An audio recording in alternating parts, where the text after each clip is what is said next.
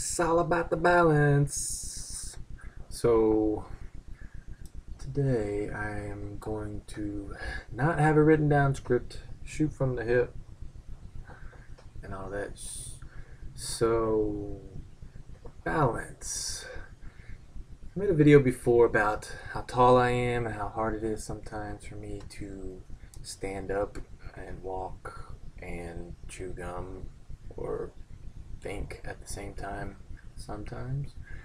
So I usually work on my balance while doing other things, especially like in the shower.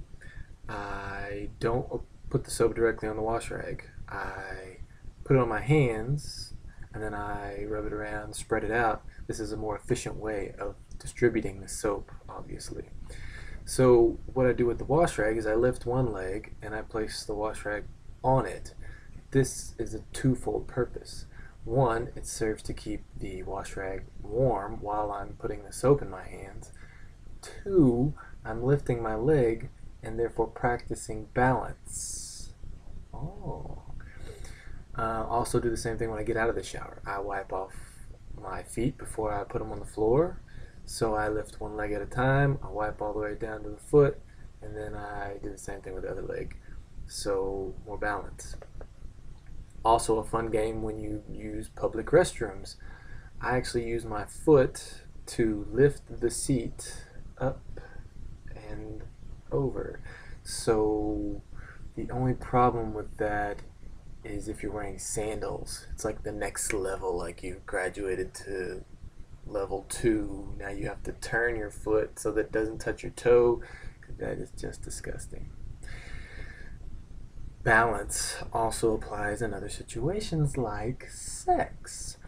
So if you've never planked before, it's kind of like that, but like a limp noodle plank, a moving noodle plank, balancing on one hand and one big toe, possibly a heel, something.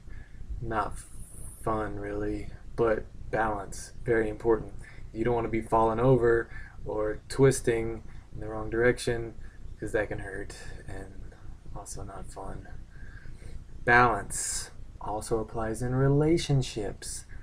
Oh, relationships. Why do we torture ourselves? Relationships. So when you start talking to someone and you have conversations about what you like or what you don't like, sometimes you balance a little bit. You may say something that you like, but you don't really like it because you think they'll like it. So having a hard time coming up with an example off the top of my head. I should have written this down. Duh.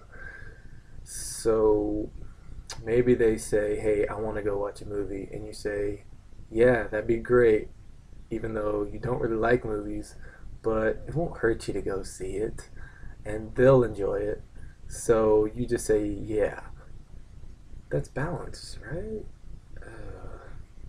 I should have written something down. I had 1,000 good ideas yesterday, and now you get to hear me rambling more, which is, I'm sure, what you love so much. Rambling me.